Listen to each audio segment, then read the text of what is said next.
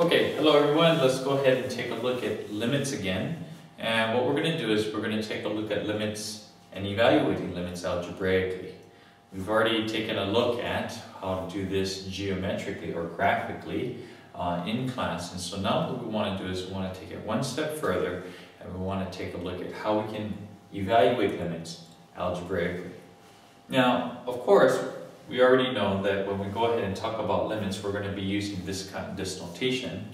And if we wanted to read this notation again, it says the limit as x approaches a of f of x.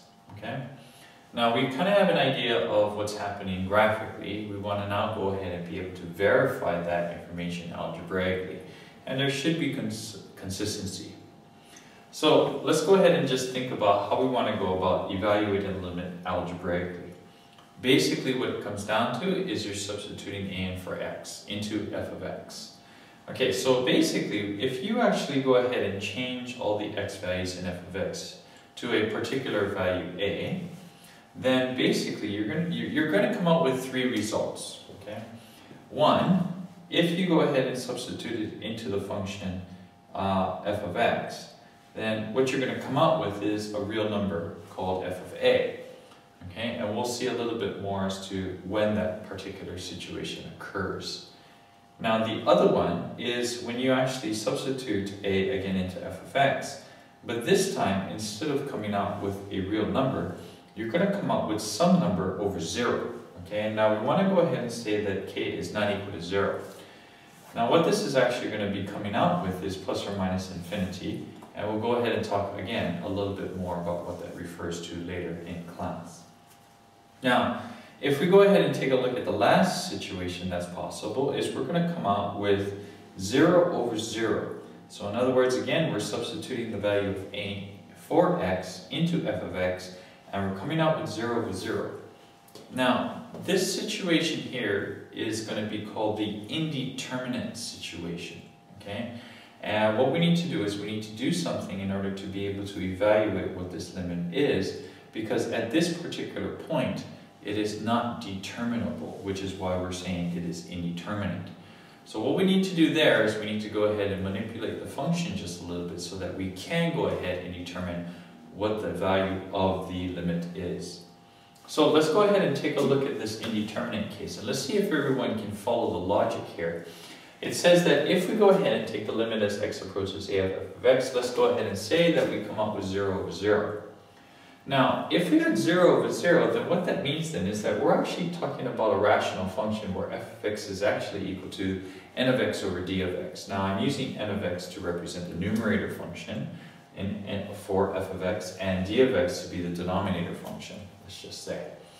So notice that what happens then, of course, is we're going to come up with 0 over 0 when we go ahead and substitute a in for x.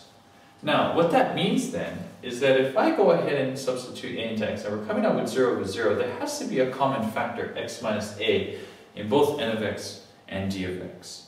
Because when I substituted into that, this factor actually created a 0 in the numerator and a 0 in the denominator. Therefore, to evaluate this indeterminate limit, okay, because it is only indeterminate initially, we need to go ahead and cancel the common factor x minus a that is both in n of x and d of x, and then we need to reevaluate the simplified limit. Okay, so let's go ahead and just take a look at a specific example. Now, I'm going to go from this to this to this. So at this particular point, I'm only talking about this a part, and this b part, we'll take a look at an example also for c. Now let's go ahead and say, for example, that f of x is equal to x minus 1 over x squared minus 1. Now if I go ahead and take the limit as x approaches 0, so notice I'm giving a particular value for x here, for a. If I go ahead and say that the limit as x approaches 0 of f of x, then what I can do then is I know that f of x is x minus 1 over x squared minus 1, and if I go ahead again and substitute the value of 0 in for x, in this function here, then notice what happens is that notationally the limit disappears because you're evaluating the limit, and then what we come out with is negative 1 divided by negative 1, so we know that the limit as x approaches 0 of f of x, in this case where this is f of x, is actually equal to 1. Okay, and we'll go ahead and take a look exactly what that looks like on the graph as well when we come to class. Now, let's go ahead and take a look at a different particular value for a, and let's say that a in this case is -1.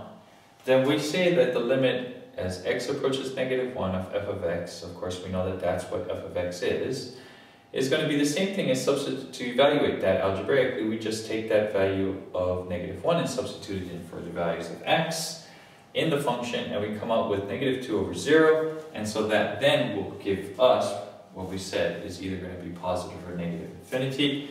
And we'll go ahead and determine, I'm not going to say that this is positive or negative yet, it's one or the other, but we'll go ahead and see exactly what we can do in order to determine whether or not that is actually a positive infinity or negative infinity. So at this particular situation here, we've looked at a particular value of a, say for example when it's 0, or we actually come up with a particular value which is the same as f of a. We also took a look at the situation where the limit as x approaches a gives us some number over 0, and therefore is going to be plus or minus infinity. Now let's go ahead and take a look at this last situation here, and I'm going to go ahead and change this. Say that this is the limit as x approaches 1 of f of x. Now let's go ahead and see what happens to this. This actually becomes the limit as x approaches 1 of x minus 1 over x squared minus 1. And notice that becomes 1 minus 1 divided by 1 squared minus 1. That becomes 0/0. So what we have is we have the indeterminate case. Now, let's follow this procedure here as to what this says. This says here that there has to be a common factor in both the numerator and the denominator in order for the value of a of 1 to make both the numerator and the denominator being equal to 0. And so what we need to do then is we need to factor and cancel out that common factor. So watch what happens. Now that I know that this is the indeterminate case, I can go ahead and say that the limit as x approaches 1 of this x minus 1 divided by x squared minus 1 is the same thing as the limit as x approaches 1 of x minus 1 divided by this x plus 1 times by x minus 1. And so there you go. There is the common factor that is creating the indeterminate case. It's the x minus 1. So I'm going to cancel that. I'm going to cancel that. So I can now go ahead and reevaluate the simplified limit. That says 1 over x plus 1. And this is going to be the limit. Oops. And then if we go ahead and evaluate that, that's just going to be the same thing as 1 divided by 1 plus 1, which is equal to 1/2.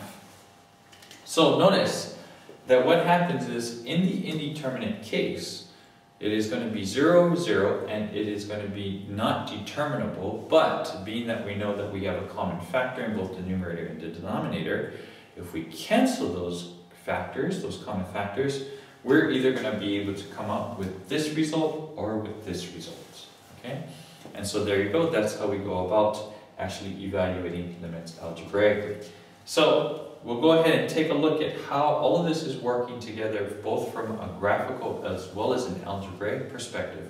And we'll be sure to make the connections between these three particular situations and what's happening in the graph. So until that point, I go ahead and invite you to go ahead and take a look at this particular function itself, and take a look at the values that I put in for a, and see if you can actually determine what some of those connections are before we meet the next time in class. Okay, so I'll see you next time. Hopefully that made some sense, and we'll discuss any questions that you have the next time that we meet. Okay, bye-bye, see ya.